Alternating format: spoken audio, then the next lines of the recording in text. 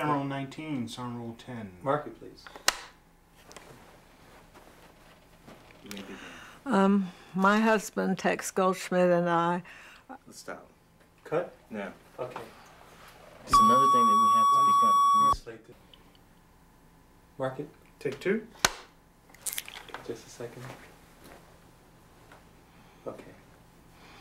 I was one of a group of young people who went to work for the New Deal in 1934. We were very gung-ho, very excited about our work. Many of us were lawyers. I was not, but it included the young lawyers. And we knew who we were. Our whole life was centered in our work. When we had parties, we'd talk about our work. So we developed a kind of philosophy that has come to be called the New Deal philosophy, that government existed to help people, that we hoped we were creating institutions that would continue into the future beyond the immediate emergency. In my case, it would have been hope for a permanent, maybe work program, relief programs, what ultimately became the Social Security program. We were not compartmentalized in our thinking. We had jobs to do, but we exchanged our thoughts. Can you tell me what the basis of that spirit, of that feeling was? I mean, where did that come from? Well, it was partly revolt against the Hoover philosophy, which was that the government should do the least possible, that people should look after their neighbors, private agencies should take care of everything. We had a totally different philosophy, and that was the theory that government was there to help people when they needed it, to protect them, to succor them if they were poor. Generally a positive attitude toward the role of government. Now, you came and you worked under Henry Hopkins in FERA. What can you tell me about Mr. Hopkins in terms of the kind of man, the kind of administrator he was? Well, Harry Hopkins was a very charismatic man. People responded to him with great loyalty, devotion, wanting to help carry out his ideas. He had a loose theory of administration. He would tell us what he wanted, and then it was up to us to carry it out.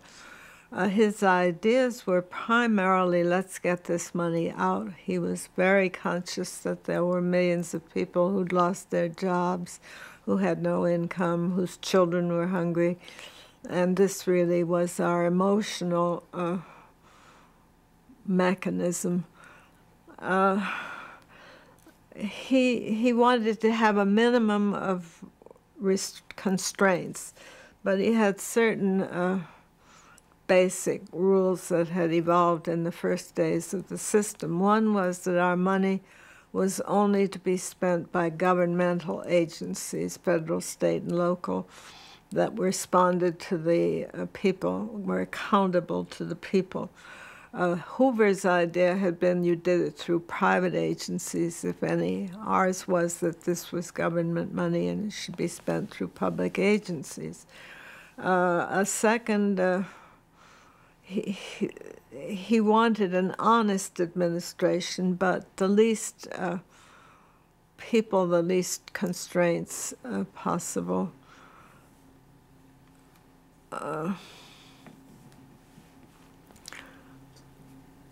Let's stop for a second.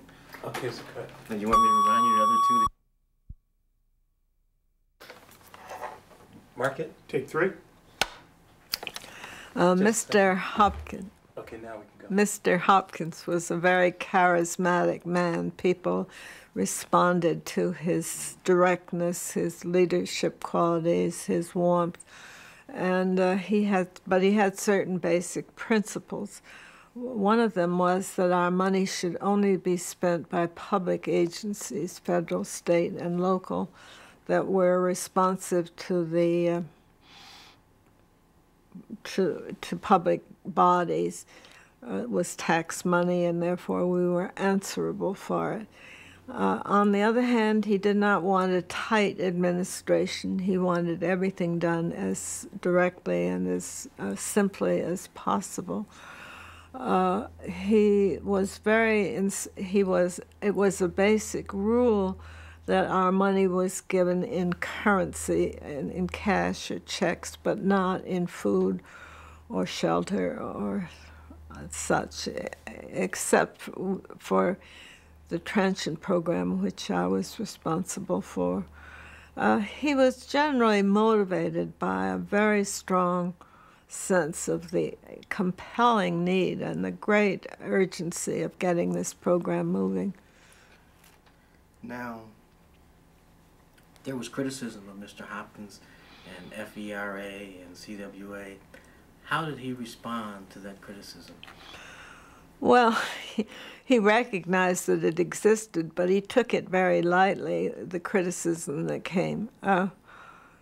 It was mainly that this was a socialistic program, that it was an invasion of freedom of people to give as they willed. There was some criticism that we were political or corrupt, though most of that was proven to be incorrect. He had a rather debonair attitude. He had a tremendous liking for pleasurable activities. He would go to the races, go sailing with some of his richer friends, but he created an atmosphere of dedication to work. At some points in our history, we would be working really literally around the clock. We would have people scheduled for all hours of the day and night.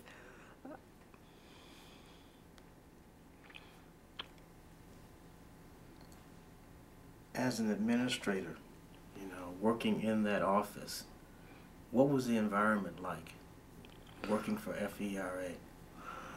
Well, we had very few people, so the atmosphere was one of each person taking responsibility for his own task. I think we were remarkably efficient considering our lack of experience. This was a wholly new development. I was very young at the time. I was 24.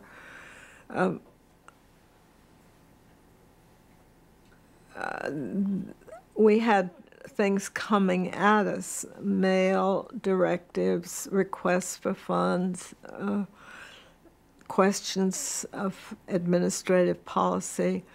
There was never a let-up in that. I had 2 secretaries I kept busy all the time. Now, Mr. Hopkins had occasion to deal with one Fiorello LaGuardia.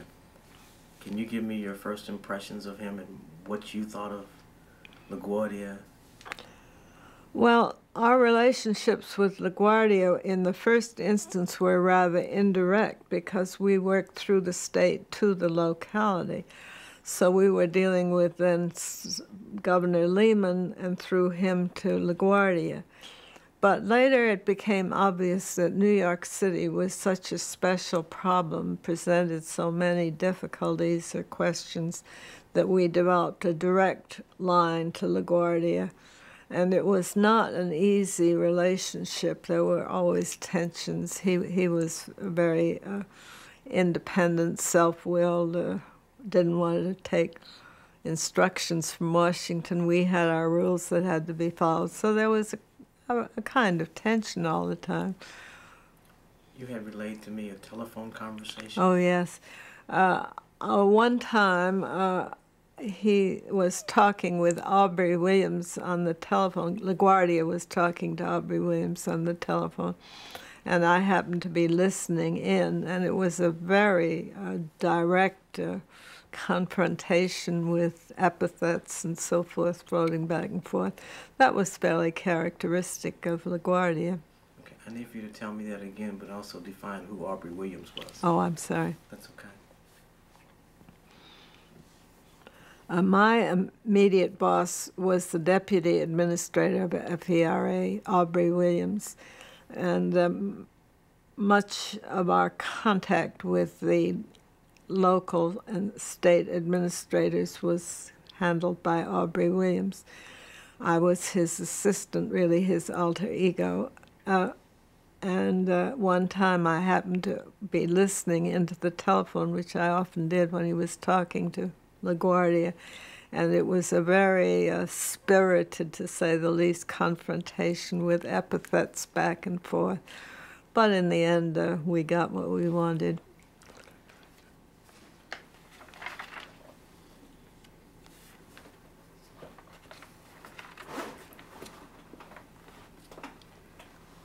We have to change. We have like about 15 feet. Okay. This is great. All right. Mark it, please. Camera roll 20, sound roll 10. Okay, hit it. 1107. In the middle of, during the winter of 33-34,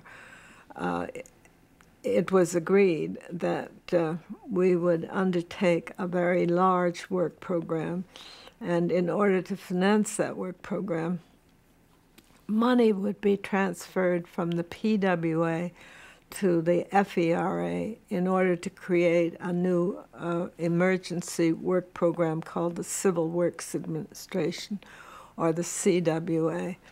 That was a program that employed 4 million people in 4 weeks, a really fantastic job of administration.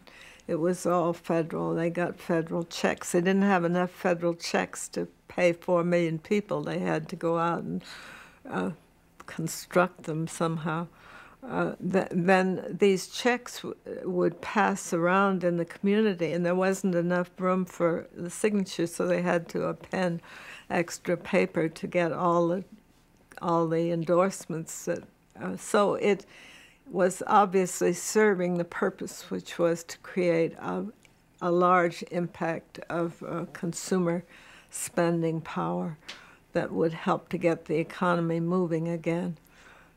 Naturally, this helped to strengthen a well-known conflict between Ickes and Hopkins, one of the famous confrontations of the New Deal. That was originally and deeply based in a different attitude toward employing people in the public programs.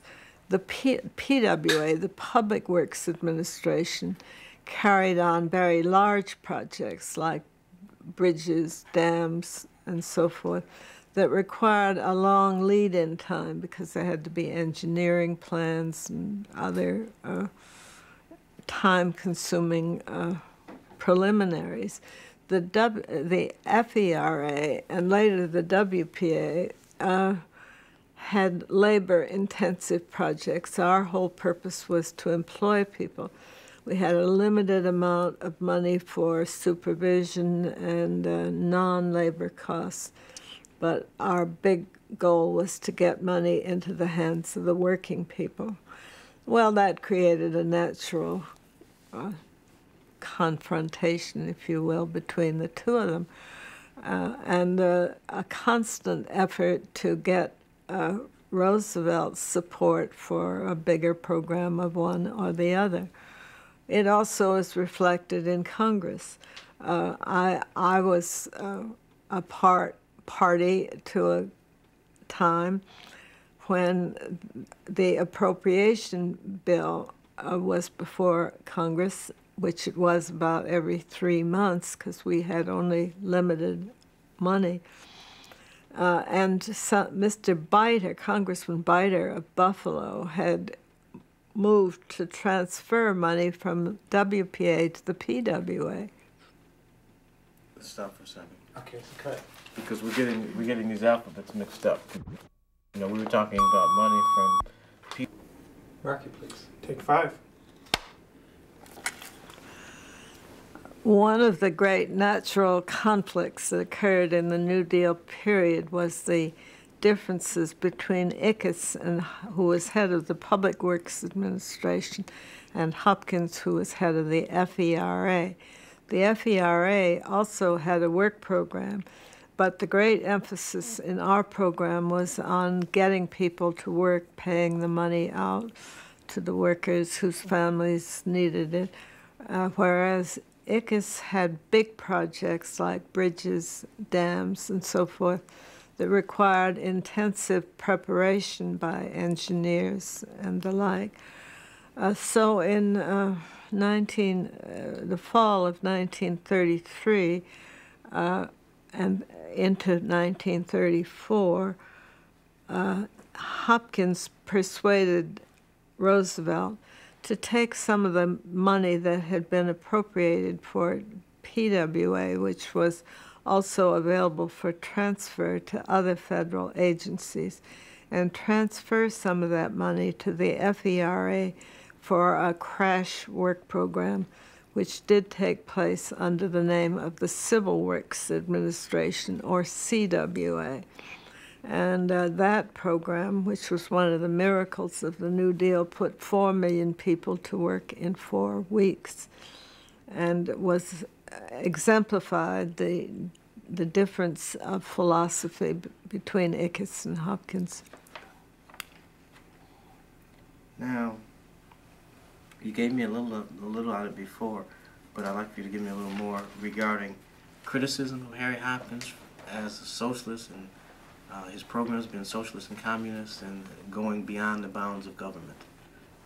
You don't want anything on political criticism? Yes, political criticism. You want that too? Yes. All right. I can't tell you about what I did on that because I did it in 1938. That would be too late. I'll just talk about it in general. Okay. Are we running? Yes. There were many criticisms of Hopkins and the FERA as being socialistic, upsetting the standards of wages, relation of the sexes and of the races,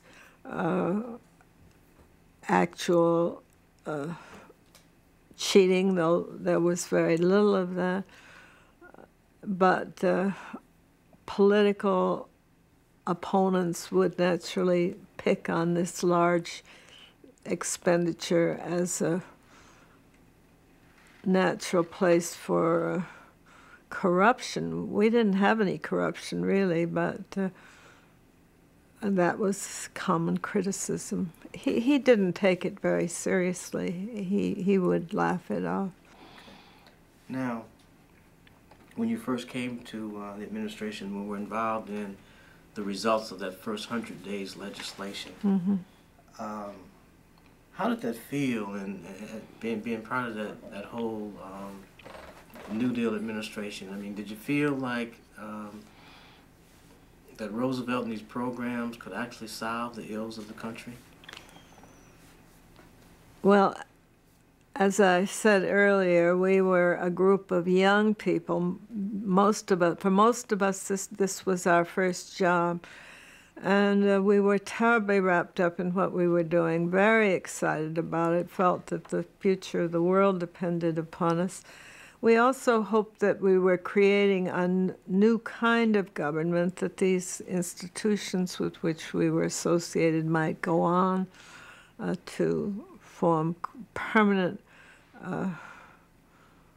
programs. The FERA especially was a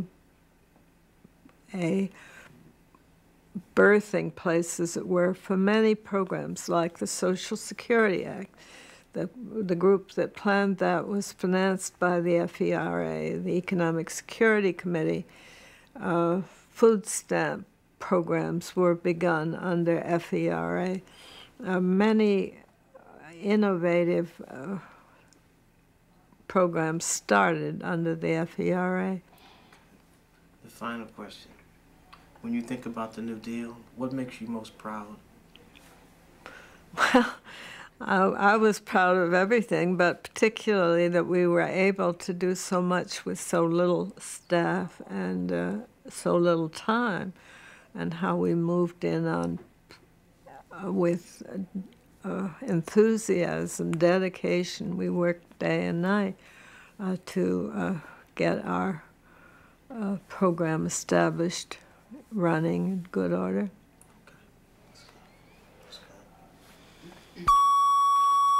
Susan?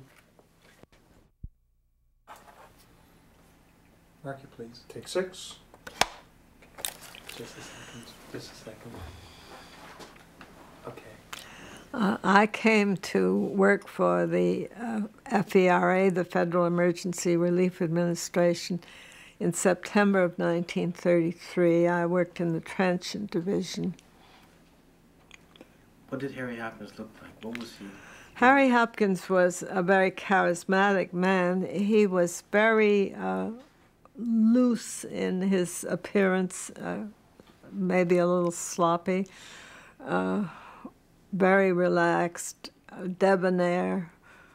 His office was very meager. He wouldn't have good office furniture because he said that that would make the Congress think he was wasting the relief money. His whole attitude was one of concentration on the job, lack of self-consciousness.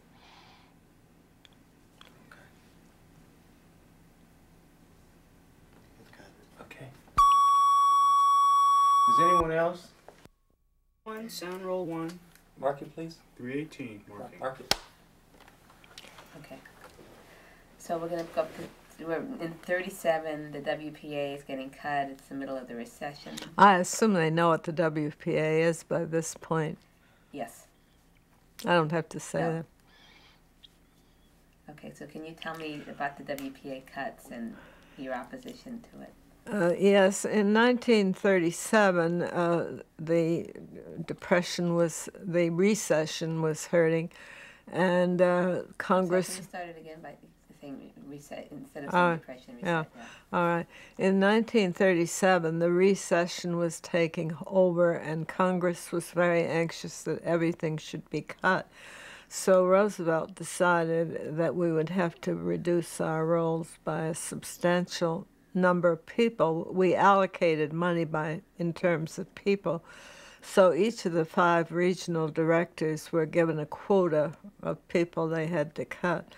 And they did it in different ways. I remember one region where the social worker in charge said, well, we just pull every 8th card, and we think that's the fairest way to do it. And were you opposed to the cuts?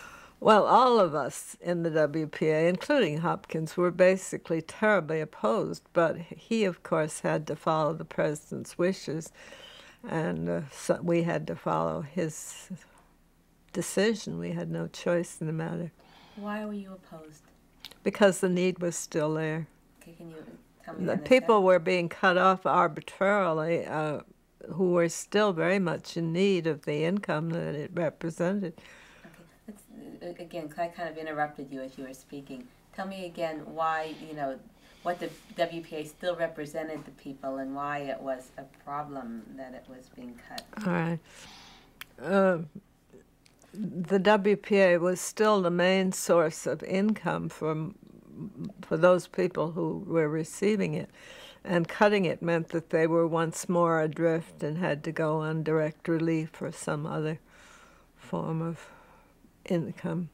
Did you feel it was kind of undermining it? I mean, in a way that you had gotten so far and then you were going backwards again? Well, many of us had hopes that it might become permanent, and this, of course, was really a sign that it was going to come to an end. Okay, may I ask you to say that again? Instead of saying it, to say many of us hoped that the WPA... All right. Many of us hoped that the WPA might become a permanent institution for taking care of unemployed people. So we saw this as a beginning of the end, really. Okay, very good. Can you tell me about Hopkins' role in the 1938 election? Yes, Hopkins was charged by many people with playing politics with the WPA, particularly in relationship to two senatorial campaigns, that of Senator Guffey in Pennsylvania and Senator Barkley in Kentucky.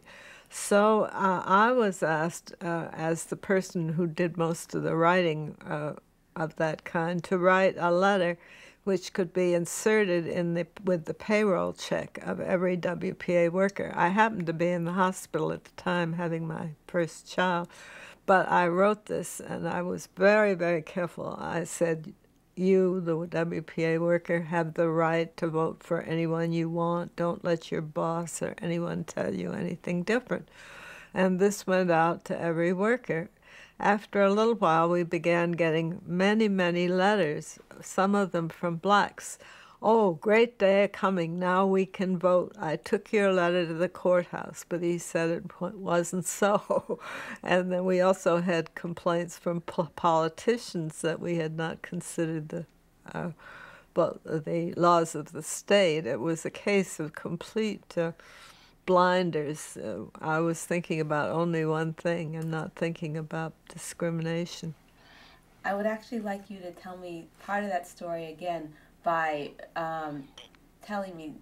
reminding me the fact that if I did not know this, that blacks, that there was problems with blacks being able to vote, at that time. Yes, I better tell that after I tell about the letters or before. Yeah, well, you could tell after, but explain it a little bit more. All right, okay.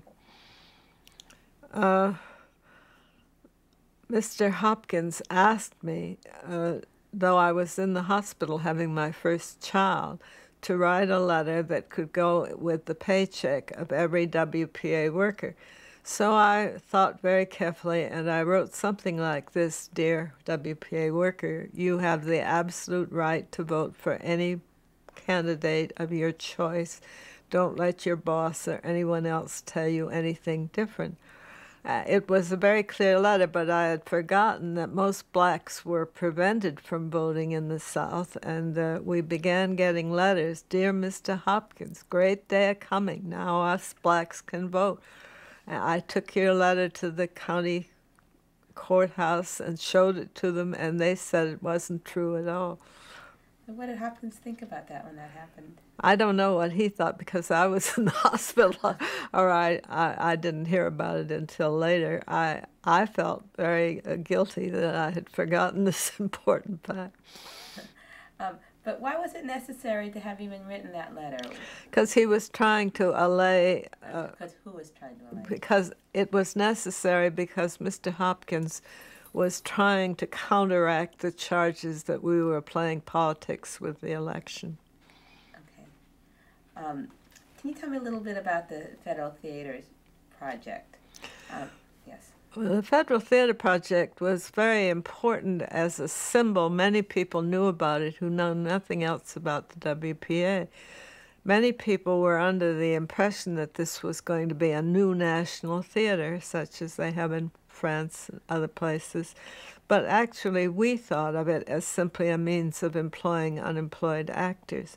In any event, when the reductions in WPA came about, there was strong pressure in Congress to eliminate the project altogether, and they eventually did. I happened to be in the gallery of the House of Representatives when that vote took place.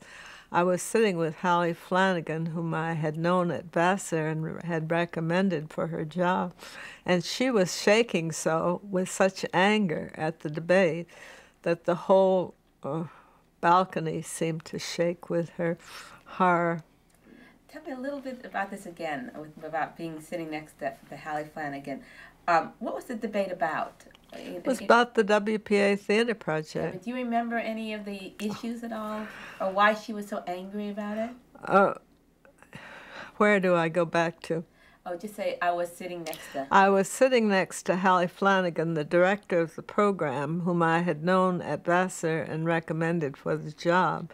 And she was so angry at this debate, which centered in such matters as who was or was not a communist or otherwise unacceptable, that she was shaking, and the whole balcony seemed to shake with her anger. And did this, so the Federal Theaters project was affected by the red baiting and the red? Yes, it was strongly affected by the general wave of red baiting that took over, particularly Can you tell me again, instead of saying it, by saying the Federal Theater project? Begin as a sentence. Yeah. The Federal Theater project was especially affected by the wave of red baiting that took over in many public programs, especially in New York City. Okay.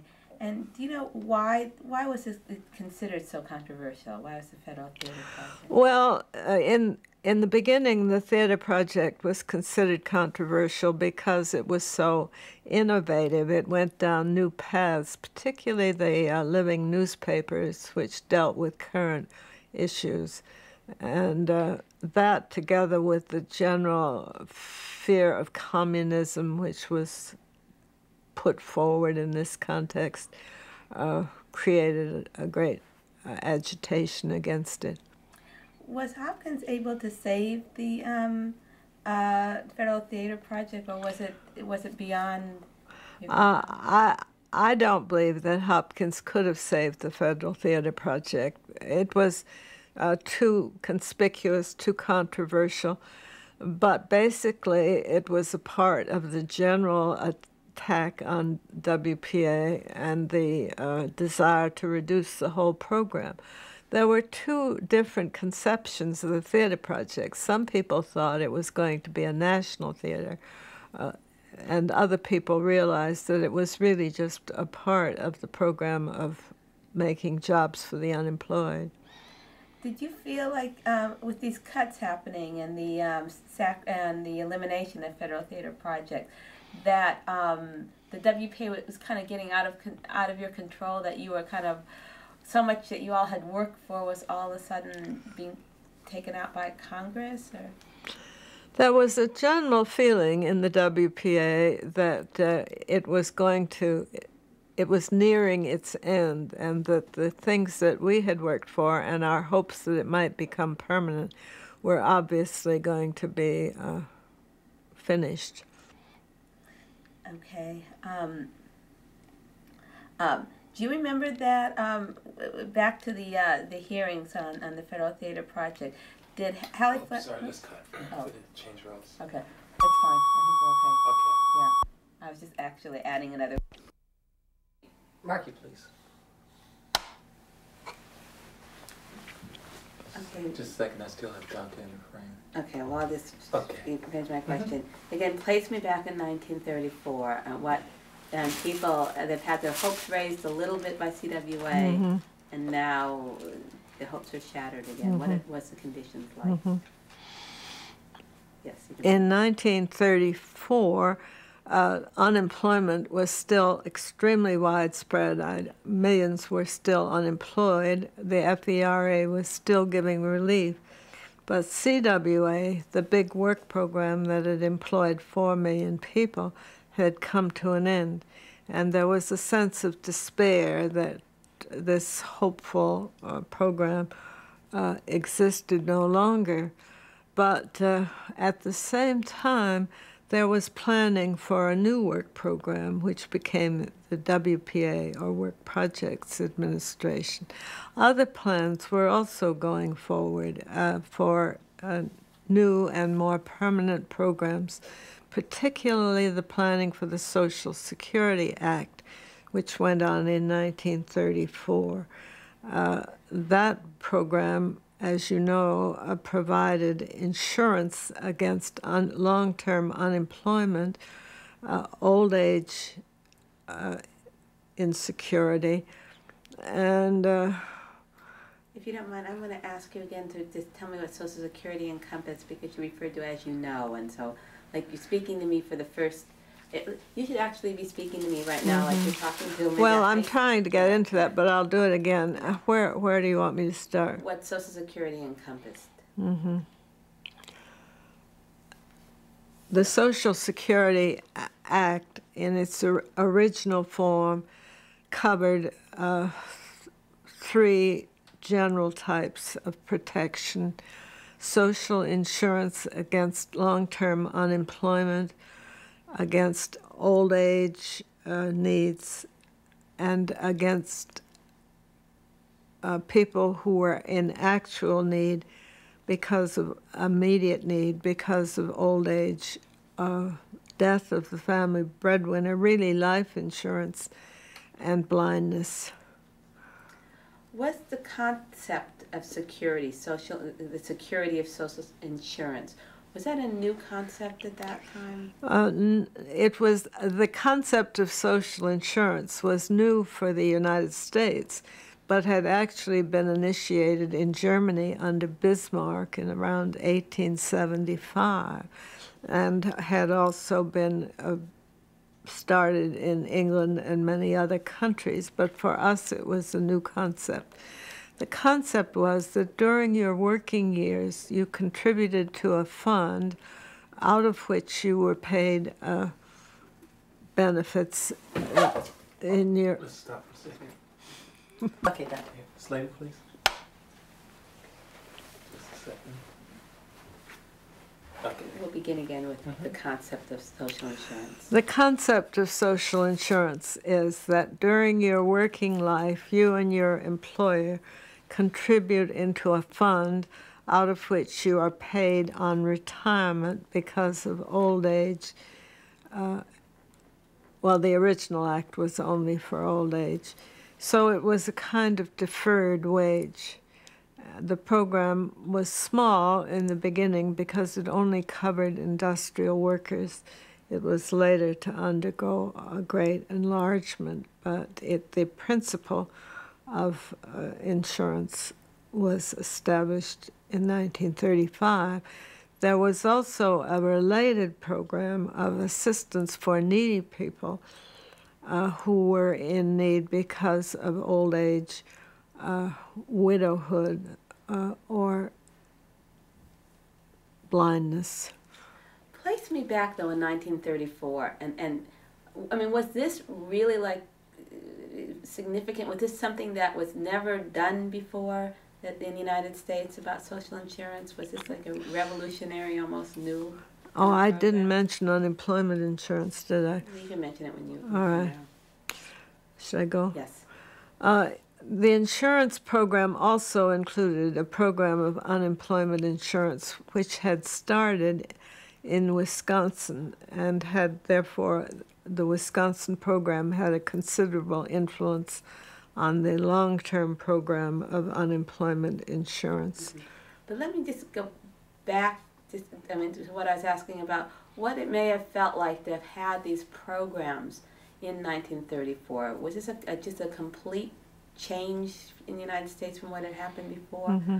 Where people, did ordinary people really feel that this was going to make a difference in their lives? Yes, you want me to start as if I had not mentioned social insurance before? Right. Mm-hmm. All right.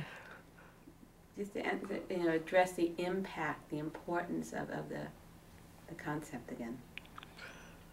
In 1934, when the big Civil Works Administration program employing 4 million people came to an end, there was a rather despairing discouragement what was going to follow.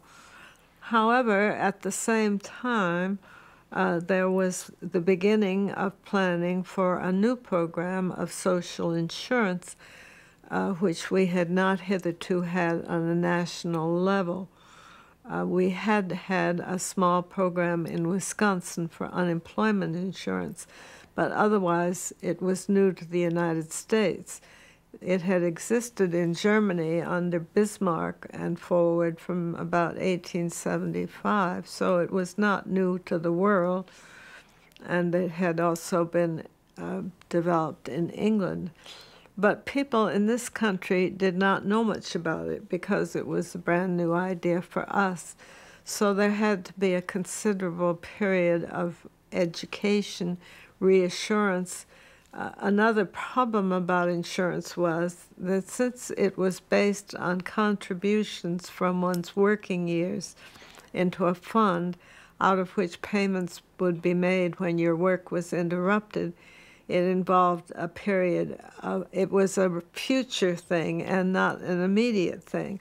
People were worried about their immediate needs, which continued to be met by the FERA, but they had to learn about what was going to come to them in the form of social insurance after this fund had had time to build up.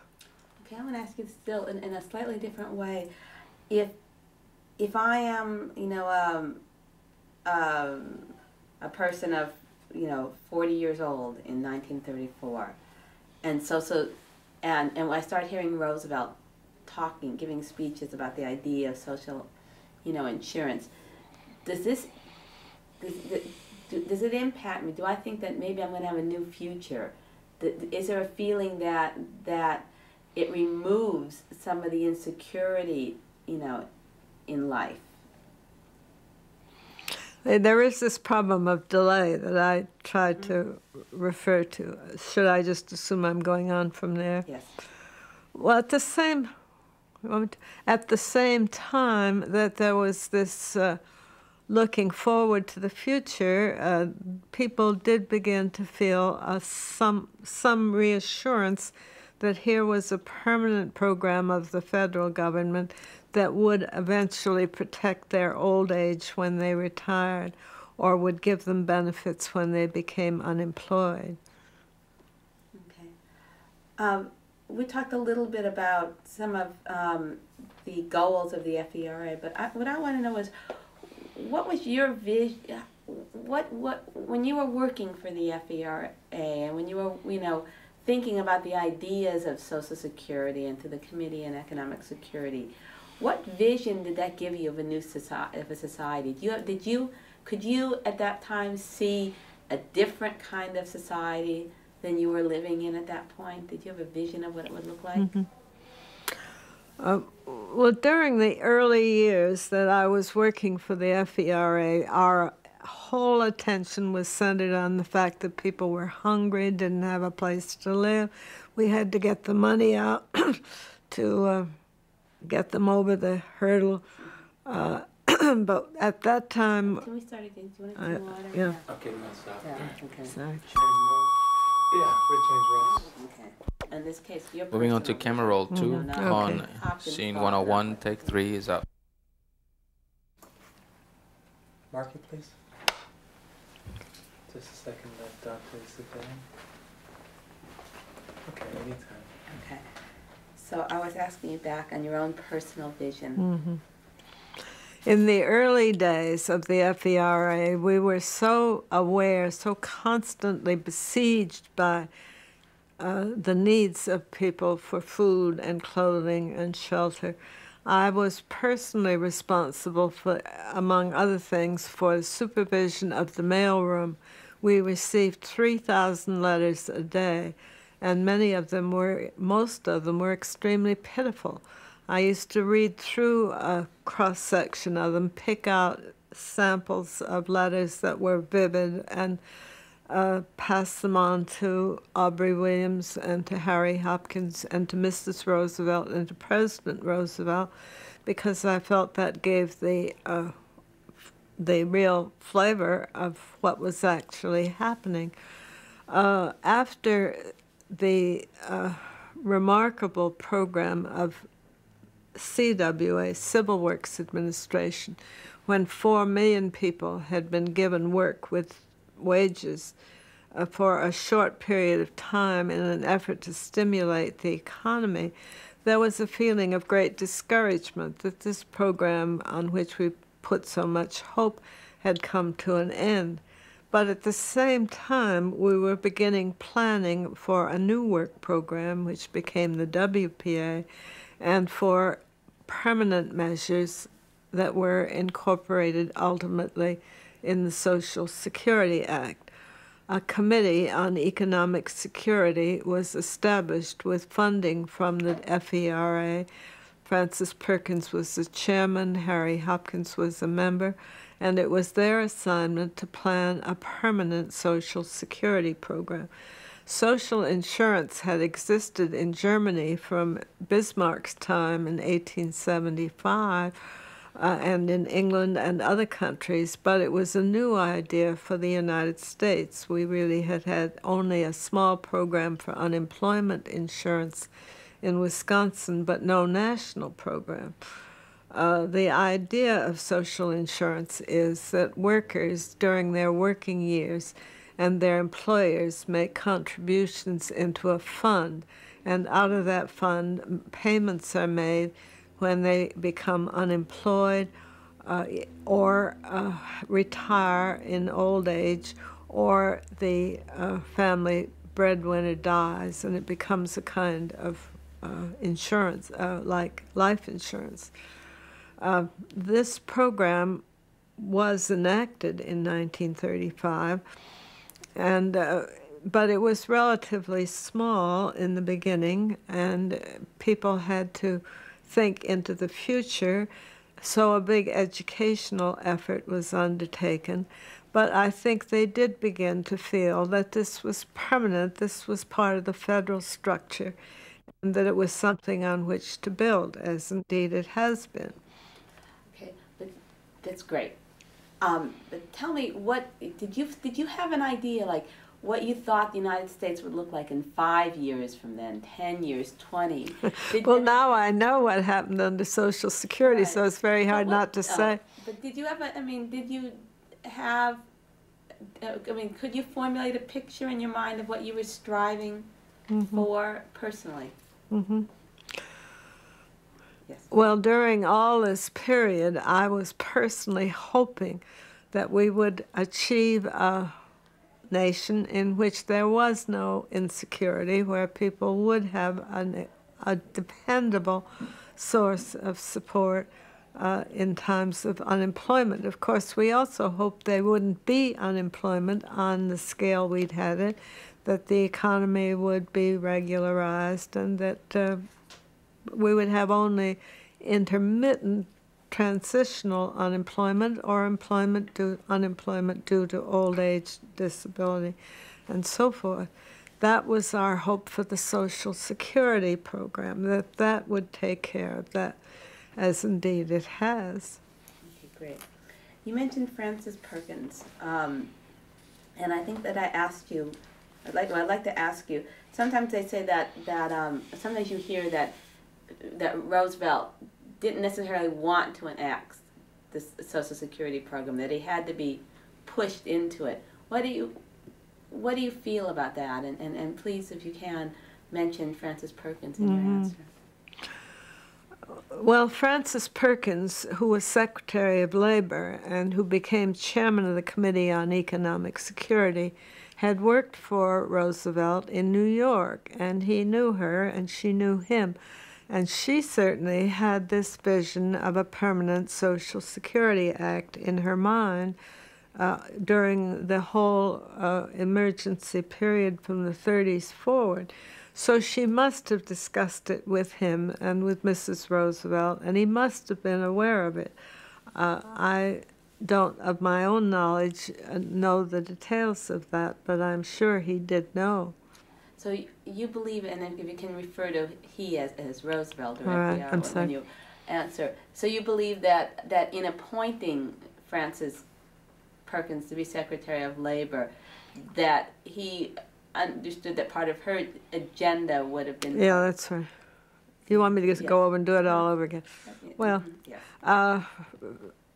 Frances Perkins, who had been appointed Secretary of Labor by Roosevelt, had worked for him in the state of New York as a labor commissioner, and she certainly had this idea of a permanent Social Security Act in her mind. She must have discussed it with him and with Mrs. Roosevelt, and therefore I'm sure that he was ready when it was proposed that the Committee on Economic Security, which planned the act, came into being, that he was well prepared for that. Certainly his speeches were very supportive of the concept. Okay, very good. Do you think that FDR was influenced by the national election in 1934 to pass Social Security? Did that have any impact? In 1934 and again in 1936, we were very nervous about the elections. We didn't realize the degree of support that the New Deal had achieved. So If I may ask you to start that again and just refer, in this case, just to 34, because... Well, 36 was the more important election because that was, 34 was just congressional, but I'll... Yeah, just because in my particular show I end before 36. Okay. Well, all right. In 1934, in the congressional elections of that year, we were very nervous that we might lose our majority, though it seems ridiculous to think so now, but we were unaware, really, of the extent to which the New Deal had seized the imagination and hopes of the people. Whether that, once we knew that we had a continuing majority, we were more ready to begin on long-term planning, which we did through the Committee on Economic Security. Okay. So you felt, did you feel that that kind of gave life, that gave that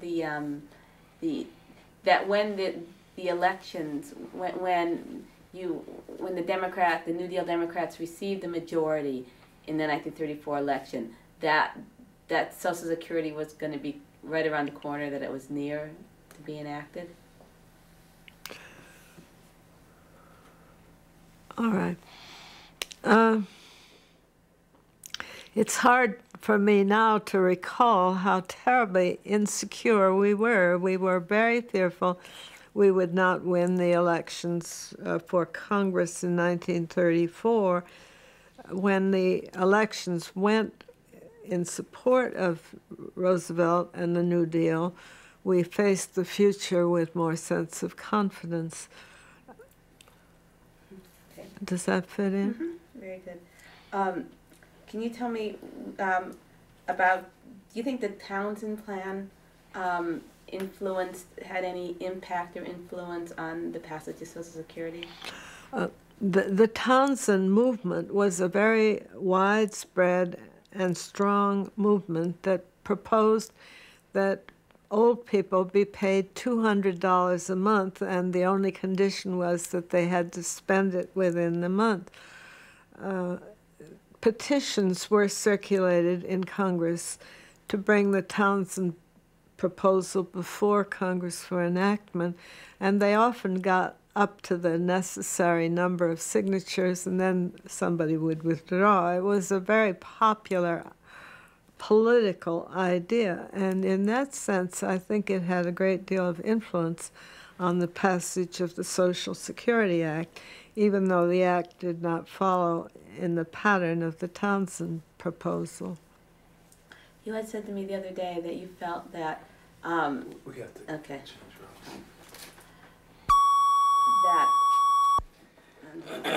that you felt that the Townsend Act did push This is the last Roosevelt take on this because, roll.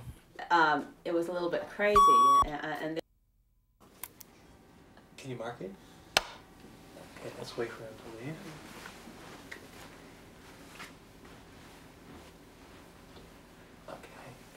Okay. back on Townsend. I think Townsend deserves considerable credit for the interest that he aroused in the country, the support he garnered. But this was also somewhat of a threat to Roosevelt that maybe he would take over. So this fear of Townsend and his proposal did contribute to the passage of the Social Security provisions that were considered sounder and more feasible and more financeable. Was Townsend considered a little bit crazy? Well, some of us certainly thought he was. He was very persuasive. That's right. Can you start again by who's he? I think. Oh, I'm sorry. Townsend was enormously persuasive with people, had a big following, and while some of us thought his ideas were crazy, we recognized their strength. So there was fear that he might actually get his bill passed and not the Social Security Act. So in a sense, that contributed negatively to the passage of the Social Security Act. Okay. Do you feel that the passage, well, do you remember what you felt on August 14th, 1935, when Social Security was passed? Was that a significant date in your life? The passage of the Social Security Act was very significant, but I was so wrapped up in the immediate... There's an airplane that's very loud. Okay. Okay. Mark it, please. Just a second. Where am I? We're talking, I was saying, what did you feel that Oh, yes, I know. Social Security was passed? Mm-hmm. So, I was naturally very elated when the Social Security Act passed, though my own work was with people who were my immediate responsibility, and I had a tendency to look on this Social Security Act as something very much in the future. Later, it became a major preoccupation of mine, so this is sort of embarrassing to look back on. But I had 375,000 people I was responsible for, and that weighed in more heavily with me at the time. You said that at the time that you were concerned that Social Security would be declared unconstitutional. Oh, yes. Mm-hmm. Another problem that surrounded Social Security was that we had a very unfriendly Supreme Court, and we were afraid that Social Security might be found unconstitutional. So the social insurance provisions were wrapped around the power of the federal government to tax rather than to take care of people. And it was ultimately challenged, and it was upheld. And you had told me before that one of the things that you were sorry about was the fact that health insurance was eliminated. Yes. Most of the components of Social Security were in the original act and could be built upon as they were in 1938 and later years. But the one thing that the president himself said, let's put it off, was health insurance. He said, we'll do that another time. Well, the time has still not arrived, but I hope it will. Do you feel then the act was somewhat incomplete without health insurance? Yes, I think that the absence of health insurance was a real deficiency in the original act, and I regret that there was this pressure to put the program in place, and if health insurance had been included, I think it might very well have been started at that time. Okay. Do you feel that Social Security and WPA were programs that went hand in hand, that, you know, as part of the new program to 1935? In 1935, the president put a great deal of emphasis on dealing with employables in one way and unemployables in the other. WPA was intended to take on the relief of the employables, and the Social Security Act was looking to provide through assistance and insurance for those who were outside the labor market. That was a very clear demarcation in the minds of Roosevelt, Hopkins, Williams, etc. Great. Can you explain to me again, if a little bit clearer, like if you were talking maybe to a high school student or something, and what that meant, what it meant to be the employables versus the unemployable?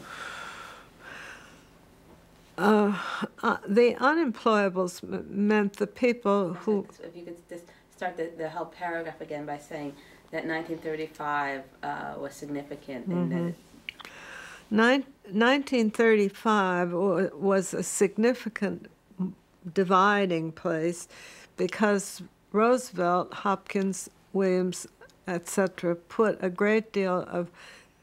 heavy distinction between unemployables and employables. The employables were those people that we expected to work or to go back to work. The unemployables were those that were outside the labor market. We had a different attitude then toward women, particularly working wives. and they were included in the unemployables in the thinking of the time. I later came to feel that there was no such thing as an unemployable, because in the World War II, there were people sitting in hospital beds putting parts together. So it really was a term of the time that the unemployables were not expected to work. Okay, and let's try this one more time in terms of explaining it, and maybe explaining it more, the importance of the two acts being, the importance of Social Security being passed and WPA being passed, and who they address, and how they intended to get at the problems of unemployment. All right. In 1935, we came to a really sharp dividing of the ways between those people that were not expected to work, whom we called unemployables, and those who were, we hoped, going to return to the labor market and work in regular jobs. The WPA had been for the employables, but the FERA covered unemployable people as well. The Social Security Act and the WPA went in tandem, because WPA was supposed to provide employment for those regarded as employable on a more temporary basis, and Social Security was to be the permanent program for people who were not expected to work. The old, the blind, and later all disabled, the widows, and the wives of these people. Okay, and how did unemployment compensation insurance fit into this?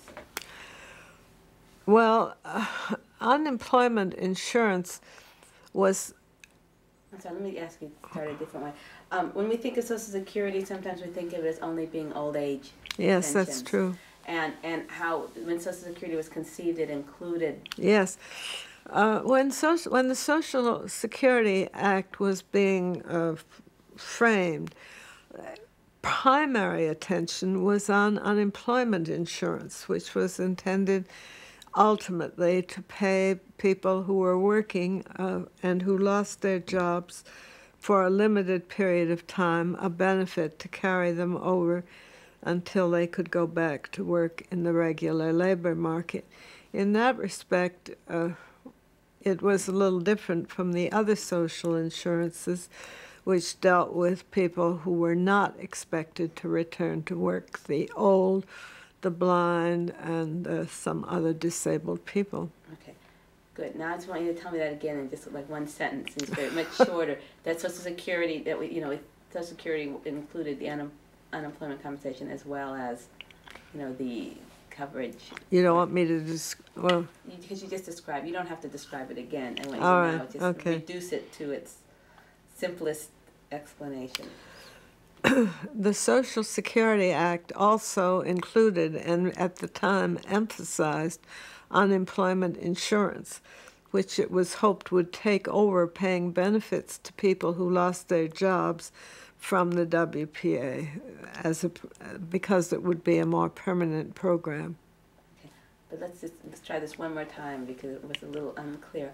That because of the Depression, people were losing their jobs, right? So Social Security covered unemployment compensation as well as for old age and disability.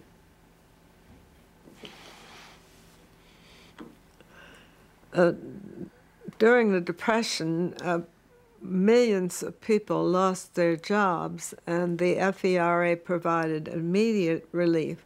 The WPA was conceived as an emergency program to provide work for those people who were expected to go back to work, and the Social Security Act included unemployment insurance, which was intended to take over after the WPA ceased to exist by paying benefits to the unemployed. Okay, good. Did that do it? Yes. Okay. What? This is all Marketplace?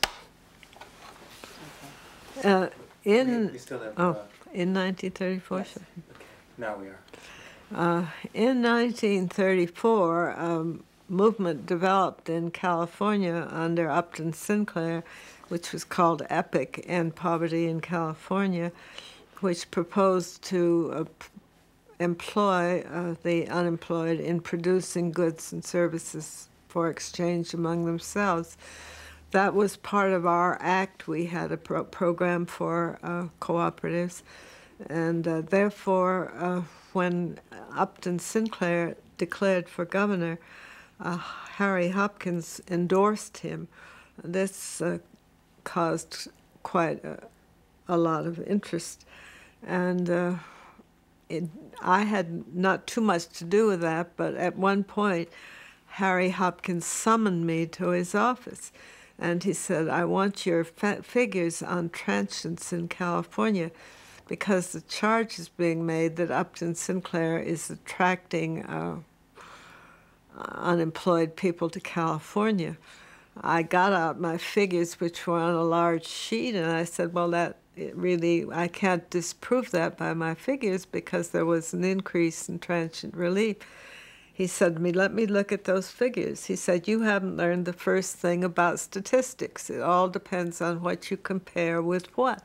If you take this month and compare it to that month, it doesn't show an increase, and that's what we'll use. I learned a lesson in statistics from EPIC. And why do you think Harry Hopkins did that? Was it because of his support of Sinclair? Was he afraid that if you did say that it was an increase, that would discredit? Yes, it was being used by the enemies of EPIC as an argument against it, that it was attracting transients and unemployed people to California. And Hopkins' motivation was to see if we could disprove it, which I didn't think we could, but he... Okay, can you tell me again in a sentence what Hopkins' motivation was in looking at the statistics or playing with the statistics? While the EPIC pressure was going on, there was a lot of criticism of it, and at one time Harry Hopkins called me to his office, and he said, it's being charged that EPIC is attracting many transients and unemployed to California. Can we disprove that? So I got out my chart, which showed the months and the changing transient population, and said, our figures cannot disprove that. He said, let me look at that sheet. And he did. And he said, you just don't know the first lesson of economics, of statistics. It all depends on what you compare with what. If you take this month and another month, you can show that there was no increase. So that's what we will do. Okay. You said earlier when we talked, you said there was a lot of, was there a lot of discussion about Upton Sinclair and his EPIC campaign in Washington? Did people talk about it, think about it? My own impression is that the people in Washington did not think he was going to win and therefore did not take it so seriously. But that's just my own memory. I have no other memories. Okay. And EPIC was considered a very radical plan at the time, yet the concept of production for use is very close to what FERA, was doing. Well, we had a cooperative program, but it didn't ever really amount to a very large part of our work. Why, I can't really say. Perhaps it required more imagination than we had, but it was not a major part of our activity. Again, when you said that that you felt that Hopkins was supportive of the ideas of Sinclair, but at the same time, Roosevelt was very. I'm telling you this, and if you don't have any comment on it, that's okay.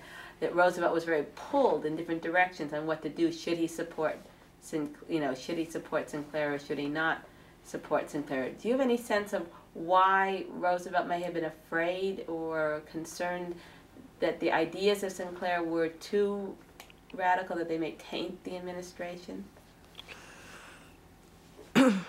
Roosevelt's attitude toward Upton Sinclair's candidacy was obviously mixed because he was the Democratic candidate, and Roosevelt's inclination was to support Democrats whenever he could. On the other hand, I think he found Upton Sinclair's ideas too radical, too socialist for his own taste. Okay. But Harry Hopkins, they were in line with his ideas? You know.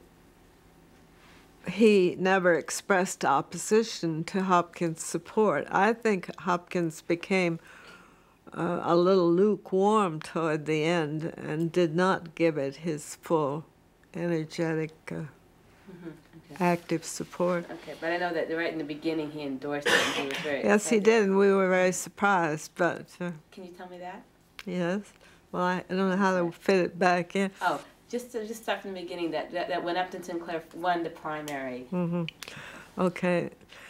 When Upton Sinclair won the primary, the Democratic primary in California in 1934, we were very surprised. Hopkins actually endorsed Sinclair, which also surprised us because it seemed to go beyond his own ideas of what kind of work the unemployed should be doing. I have the impression that his support for Sinclair diminished as the campaign went forward, but my recollections are unclear. Okay. Okay. Okay. Let me just ask. Would the ideas of the cooperative movement and production for use as it manifested itself in FERA, was that considered radical at the time? Not Sinclair, but I mean just the same kind of... Yeah. Well, we carried out the provisions of the Act to support cooperatives, but generally speaking, I think people thought that that was too close to socialism for the mainstream of American thought. At least it never really took hold. There was a movement in Ohio, I think, and in California, but it was not widespread. Okay. Okay. Okay. Can you tell me, can we stop for a second? Sure. Okay. I'm going to switch to Mark it, please. Great. Just a second. Okay, well, now we're going to change to your direct work. Yes. Anytime. My particular work was with the transients and homeless, what we would today call the homeless. But at that time, there was the tradition of going west, young man, and people moved toward the west from the east, toward the north from the south. There was a tremendous movement of people. They traveled by freight cars usually. And therefore, there had been a special pressure for a transient program. And the Act, when it was passed, provided that that should be 100% federal for non-residents, so we paid the whole bill. It operated through the states, but we had rather definite regulations. But the transient one was part of the FERA? It was part of the FERA. It was actually administered by the state relief administrations, but because it was paid for 100% federal, we had more to say about it than most programs. By the time we were finished, we had 375 different installations. Some of them were urban transient centers. They were generally short-term shelters. If people wanted to stay put, we had camps where they could do all kinds of things. Our largest camp was at Fort Eustis. It happened that at that time the Army was at low ebb. I'm actually going to stop you on this because you've told me this story before and I can't use it in the film. All right. Let me ask you, why was there so much concern about transients? Well, the same concern there is about the homeless today. There seems to be something about people that are rootless, that are moving around, that is very threatening to people. So every time we opened a shelter or a camp, the neighborhood was up in arms and said they didn't want it. And we had to make special efforts to get our places established. I think there's a natural fear of the uprooted person. We did not have the problem of drugs in that period. There were some alcoholics. There were some old-time traditional hobos. But the majority of the people were just unemployed people looking for work. Okay, because the image, I mean, when you start hearing about... Okay.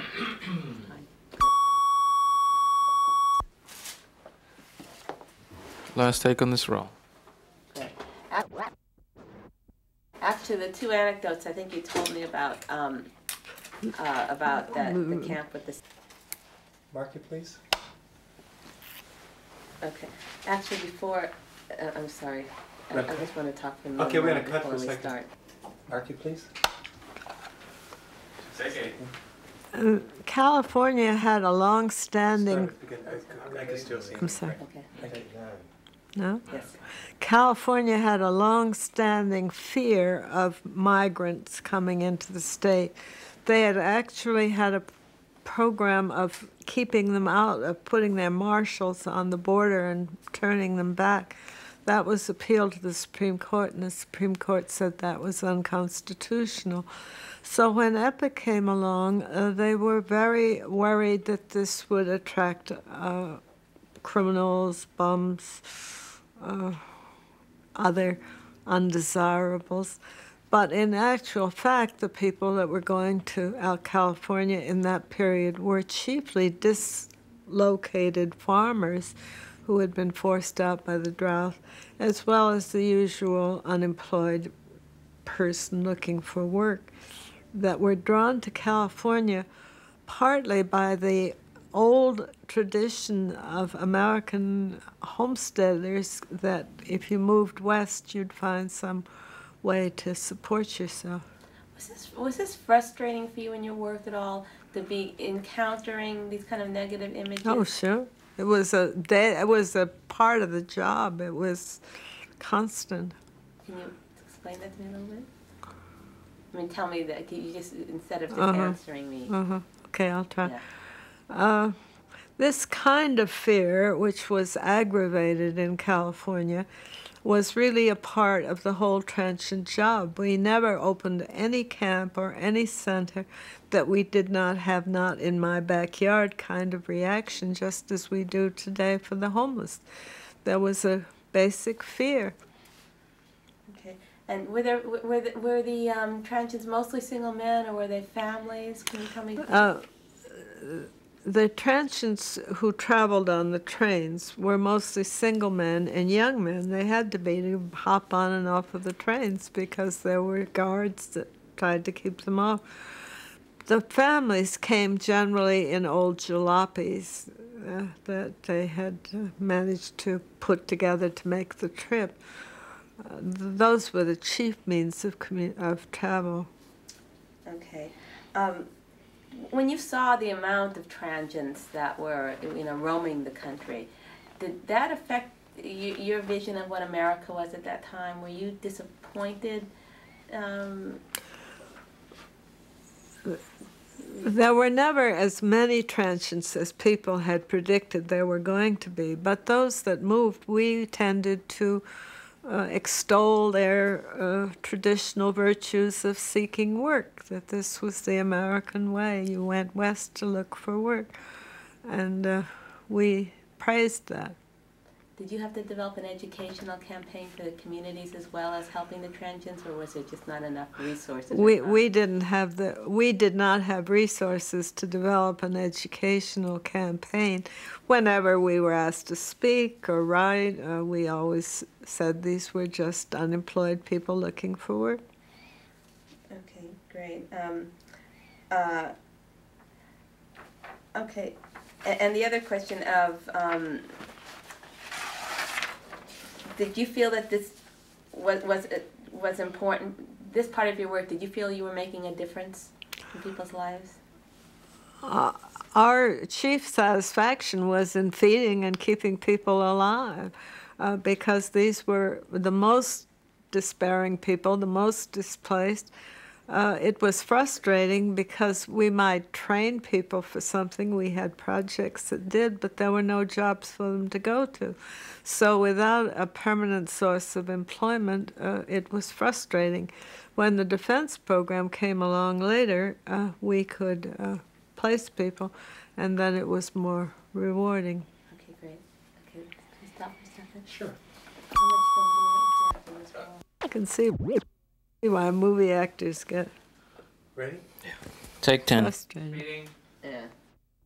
Yeah. Mark you, please. Just a second. We have to wait till it gets out of frame. Yes. Yes.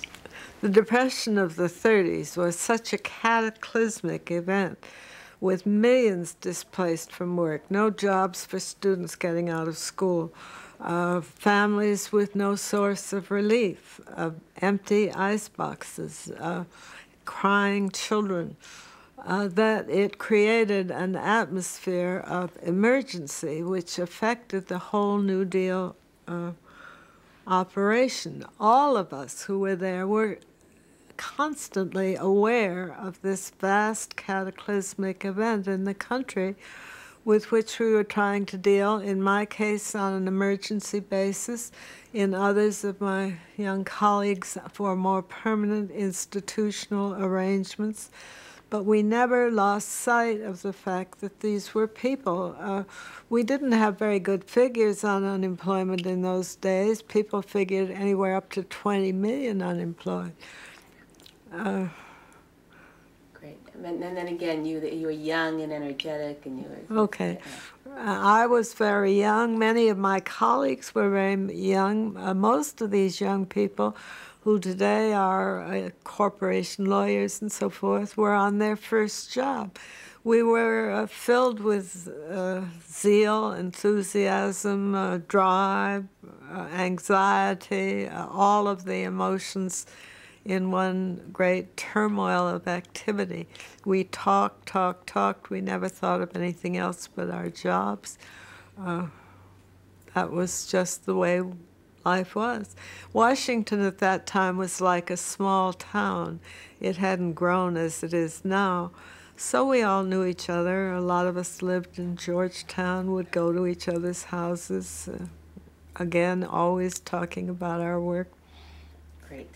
You're very good at doing this. Okay, one other question. When, in your own personal view, was there as a nation moved away from the social programs of the 30s and shifted to the war effort, do you feel that there was unfinished business left and that the promise of the New Deal maybe hadn't been fulfilled? I'm just trying to think how I'll say that. When the defense program came into effect, it relieved us of much of the pressure on our program, but at the same time it left us feeling that we had not fulfilled all our wishes as to a permanent program. Of course, we transferred our energies to the defense program and became absorbed in it, but still there was a nostalgic harking back to the days of hope and the New Deal when we thought we were going to construct a new society. So are you saying that you felt like there was unfinished business still about the new society, that the new society wasn't yet? Yeah, I think the new society was somebody's phrase, but I'll use New Deal. The defense program was itself enormously difficult, preoccupying for the people who worked in it. But many of them who came out of the New Deal had a feeling of nostalgia for the hopes of the New Deal period, when we thought we were going to create new institutions that would prevent this from happening again. Okay. But again, do you feel that there was still I'm sorry. Do you feel that there was still unfinished business? Do you feel that that you achieved many of your goals, or that the war came and kind of stopped midterm and achieving them brought out different, issues, but do you think that the goals and the social programs that you worked on were achieved or not? Let me just say to you that the Okay. Social Security Act, the Social Security program was sort of fixated. It didn't grow during the war years, should I say that kind of thing? Yeah, or just kind of the whole social programs of the New Deal. The defense program was enormously demanding of the country, but many of us felt that unfinished business remained from the New Deal to make permanent and adequate the institutions that we started. Okay? Yes. Okay. Can we stop for a second? Sure. How much? We have 60 feet left on this road. Mark it, please. Just a second. The defense program was an enormous venture, and many of the New Dealers, most of them in fact, moved over either to the military or to the defense production programs. But at the same time, they had a great nostalgia for the early days of the New Deal, when their hopes and dreams were centered on creating new institutions, which were begun in the New Deal, but not fully completed according to these dreamers, and had to remain in quiescence during the war years until a new generation could pick them up and carry them forward. Okay. All right? Good. Mm-hmm. Good. Thank you. Thank you.